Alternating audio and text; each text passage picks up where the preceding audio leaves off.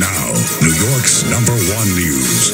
Channel 7 Eyewitness News this morning. Developing this morning, back to the bargaining table, the nurses union continues to negotiate a new contract with Montefiore, but a standoff continues for nurses at Mount Sinai's main campus. We are live with the latest details.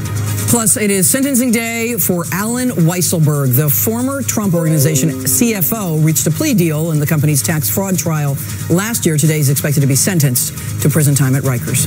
And developing this morning, President Biden is under investigation for mishandling classified documents. How similar are these accusations compared to the allegations against former President Trump?